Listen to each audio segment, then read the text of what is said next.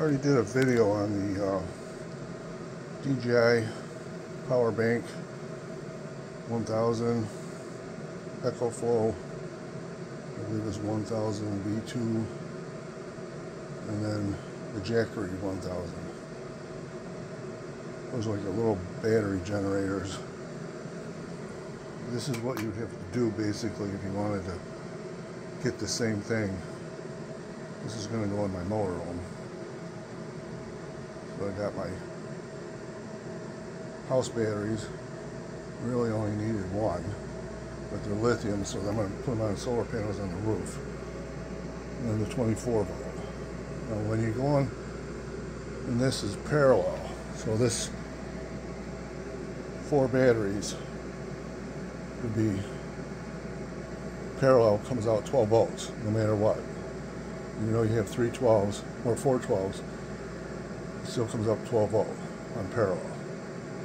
So that goes in the back of the inverter, which in the front creates electricity.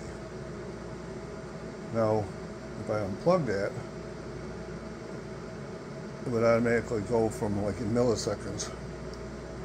But the power is going through there now. That's what that little box is being charged.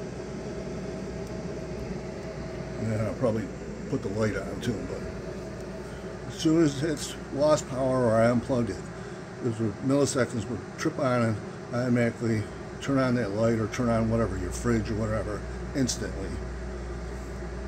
There's a remote thing here too. I can put a remote on it. I really don't see a use for that being in the motorhome. But so I got 4 12s lithium still equals 12, because that's all that can go in the back of this. So the inverter does have 2 sections where I can put another plus and another minus. So I can take a 12 volt here, 12 volt down there, or again 2 12s in parallel would be 12, 2 pairs. So that's going to give me longer run time if we should lose power, having no more batteries. You want it in parallel so it remains, no matter how you put this, 12 volts. And they got to stay 4 12s. So that big one right there is a 24 volt lithium battery. You can't put that in place of these 2 12s along with 2 12s. So if I took these out, put that 24 in there along with these, the 24 would take all the charge. There's a good chance it'll never reach the 2 12s. So like right now this inverter is charging those at the same time. So right now this on, it's charging these lithium batteries. It's probably not the best thing because this is an old inverter and it's probably not going to charge lithium as well as probably the newer ones, but you can't beat the 5,000 watt. And with a surge protector and a charger built in, I'll probably end up powering off the 12 lithium battery charger. But like I said, you can't do, it's got to be the 12 12 12 12 or just 12 12. It can't be 24 12 12, because you're going to screw that up when it comes to charging them. You're end up in the end going to ruin your batteries. I mean, it'll take a while, but you'll do it. Now if I wanted to charge these using this is a 24 volt, no, this is only a 12 volt controller. So that would plug into this, and then these would go on the plus and minus of the batteries. And then with the sun, I'd be charging these. That's if I didn't have 110 to add to that inverter. Now on the MPPTs, these are actually better solar controllers, and it'll go 12, 24, 48, and it automatically adjusts for when it's doing it, and it'll read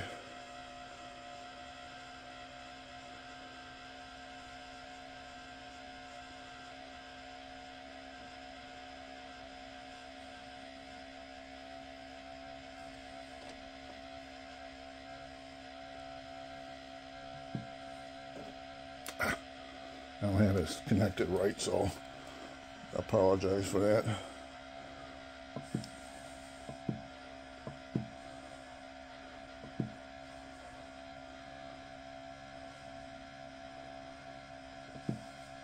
So it's 26, almost 27 volts on this thing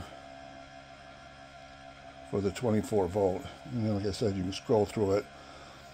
And then there's the temperature. And then there's also a thing in there for lithium, gel, different battery types. This one does it all. Plus it does from 12 to 48, I believe. Where most of these controllers, like this little one over here, is only 12. So it wouldn't work for this big 24 volt battery.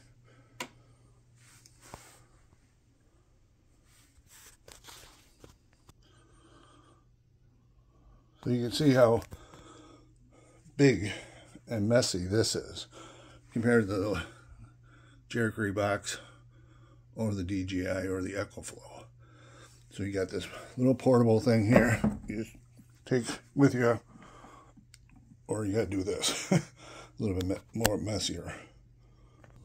So see if this is a good test. I got one of those sunlights for winter time, but it's coming off the power of this inverter because it's plugged in. That's being charged. It's all backup is the batteries. They're not doing anything but being charged right now. Everything's going through the wall. 110 in, 110 out, by no help of the batteries. The only thing the batteries are doing now is being charged. So when I unplug this,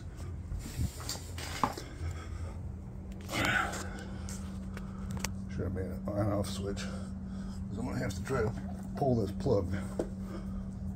Alright, see if I can do it. And everything should instantly stay on, might flicker. Yeah, didn't even do anything. So I pulled the plug out. Everything stayed on. See, it didn't even, the light didn't even flicker. That's still charging. This is a little Temu, I got it from Temu. Take around, like maybe to charge your phone, charge a couple of my drones. Got a light socket, cigarette lighter socket.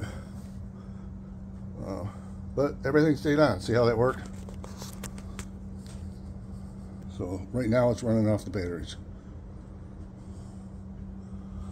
All you gotta do is, if you didn't want it on, you just flip the switch and everything goes off. So now nothing. It disconnected everything. All right, turn it back on.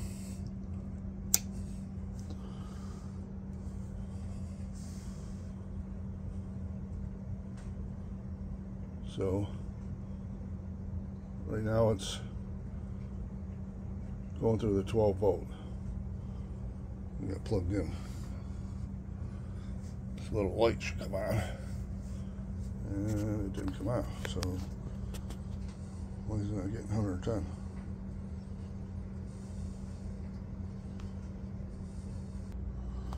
There it is. When I pulled the cord from the wall out, and they said I should have an on-off switch, I have it temporarily put into that, underneath that little orange and black battery backup thing.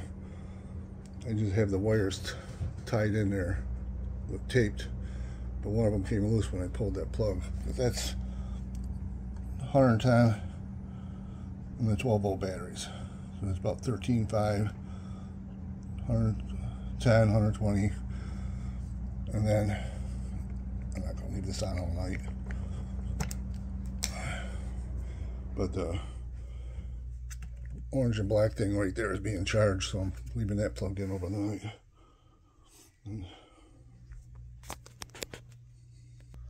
these lithium batteries, like you get in the Ryobi or today's battery operated weed whackers, etc. That's all this thing is. Inside there's a bunch of lithium batteries, and they're all rechargeable. So with this package, it would be too complicated to replace all the batteries. As you can see, everything's soldered on here.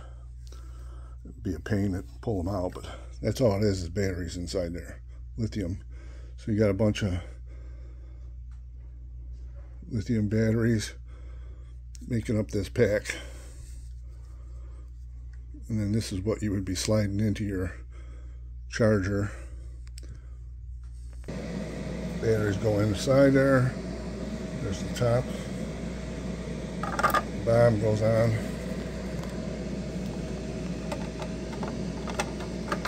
Slides on, so you see where those metal things will slide into your charger to charge over there. If you notice, there is a plus and minus on those, so if you really had to put something on here yourself, to cover off, put your own chargers on here. This probably could bring these back to life. It didn't work for me, so it doesn't always work. You see that on the internet. So, and then same thing with your DJI lithium battery, except the drone batteries are more like sandwiched in flat pieces of layered in between the two. So if you pulled this apart, it would be like almost like pieces of lead inside here, flat pieces, not like the Ryobi thing where it's got actual batteries. So this thing was dead. I took it apart. Same thing, you got your chargers up here. They go into the charge controller. Plus and minus. Put a charger on there. Brought this thing back to life. So just put it back together. And you can see on this one, lights light up, telling you fully charged with the 4 lights. So I brought this one back to life, and now I have an extra battery pack for my drones. So that's back together. I'll glue it. Lights up. Charge. And just put some glue on the side and it'll be good as new. Now if you did these in series, add those up, it would add up 20, 20, 12, 24, 36, 48, and that would be 48 volts. And you still can't combine it with a 24 volt.